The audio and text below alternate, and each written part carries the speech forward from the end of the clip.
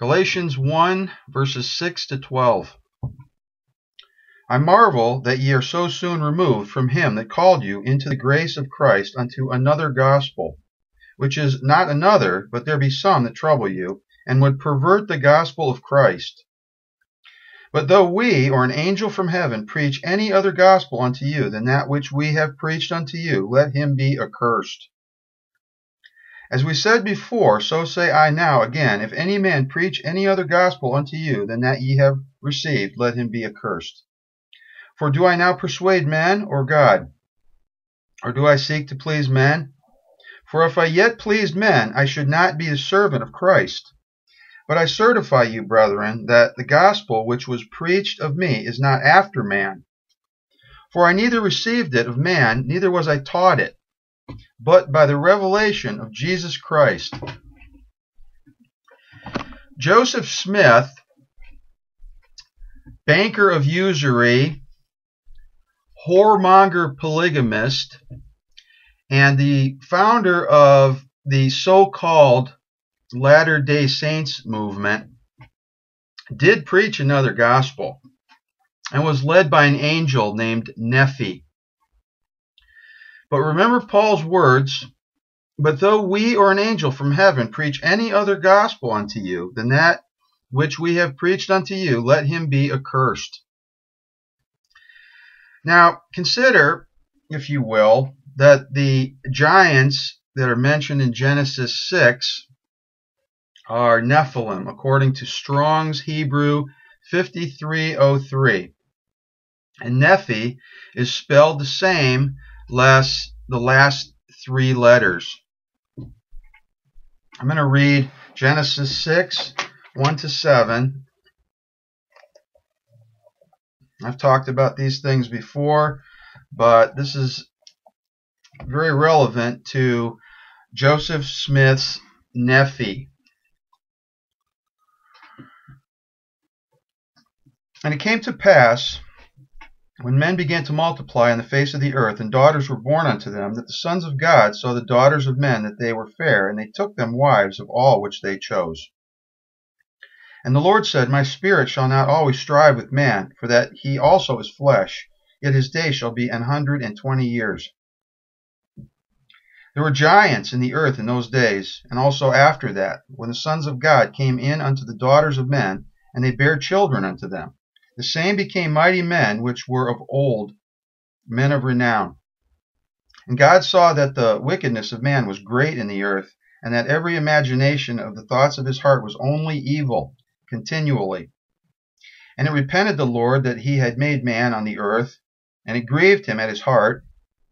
And the Lord said, I will destroy man whom I have created from the face of the earth, both man and beast, and the creeping thing, and the fowls of the air.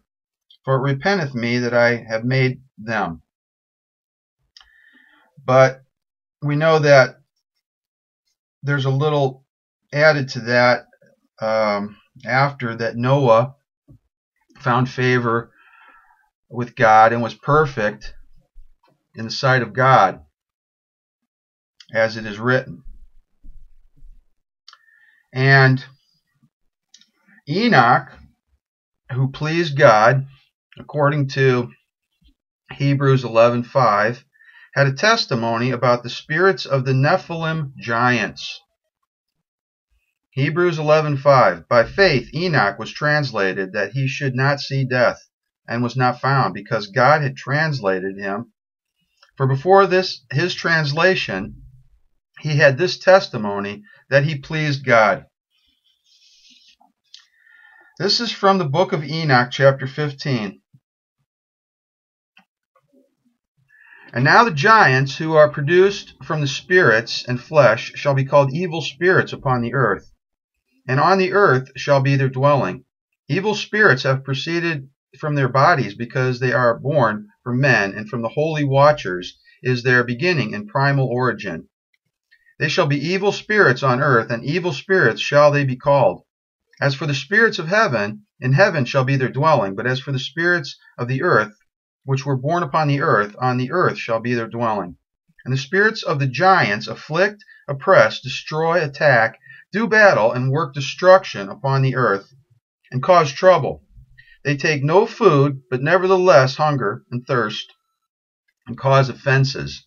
And these spirits shall rise up against the children of men and against the women, because they have proceeded from them.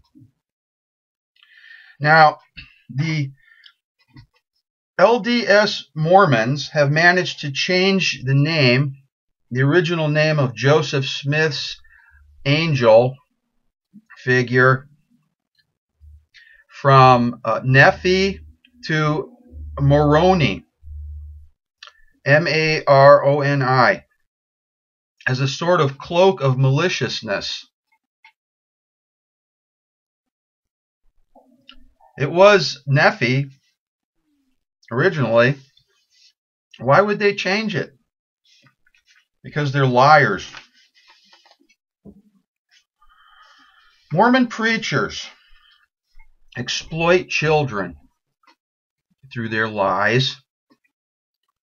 And I accosted a couple of their white-collared recruiters just yesterday.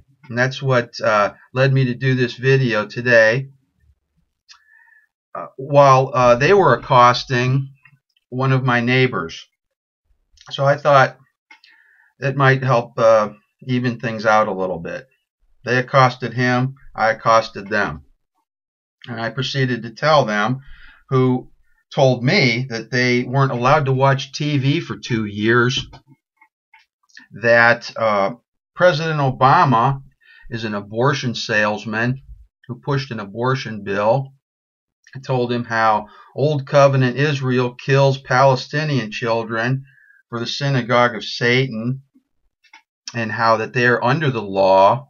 And I showed them the difference between the Israel of Satan in these papers that I've showed you before, and I have the other one, Israel of God.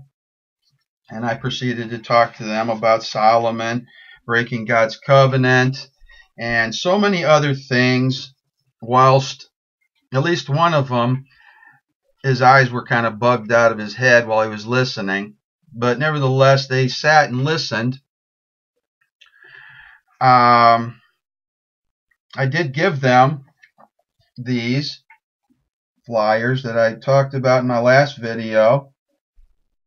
And I asked them to take them back and to do a little Bible study with the other people there on these things. Very difficult to talk to a lot of these people. It's very hard to approach them, but it was a little bit easier for me to be able to talk to them, because I kind of put them on the spot, because they had put the neighbor guy on the spot. They were kind of stuck there a little bit. I think they felt a little bit stuck. So they sat and listened to way more information that they cared to hear. But, you know, that's just too bad. These people are going around spreading lies.